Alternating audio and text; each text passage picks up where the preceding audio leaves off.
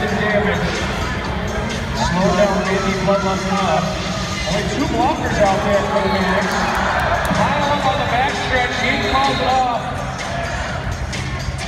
3 points, Manic attack. And you have an update from the penalty box. 444 has fouled out of the game. Now it's been 6 jams, Mumbles, 6 jams, since the last time the Hells Bells scored a single point. The Manic attackers haven't scored that many in those 6 jams. That's in the last 3 jams.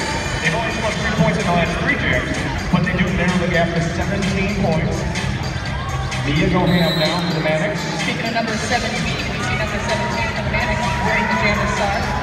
Phoebe 5 will fall, however. Going to try to get some points on the board for the Hells Bells.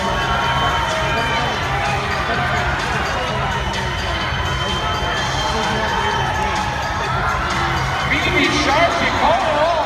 Max Savage was there. Did she get back? No, she did not. Nice block by Max Savage. 3 more points, Manic attackers.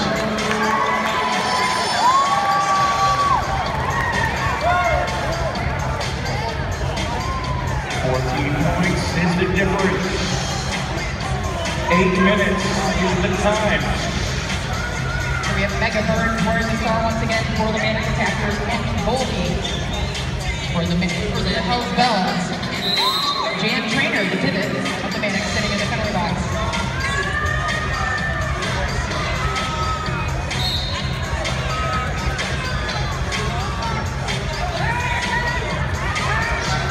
Phoebe Wall for the box for the Manic attackers. And Goldilocks like a barrel is your lead jammer for the Hells Bells. And Phoebe Walker has now fouled out of the game.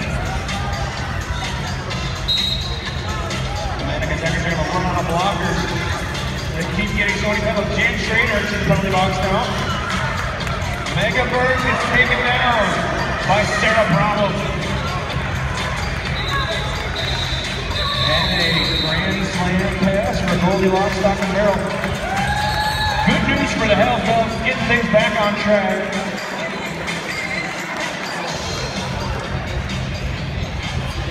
So we have a team timeout. I believe in charge of the bench of the Manic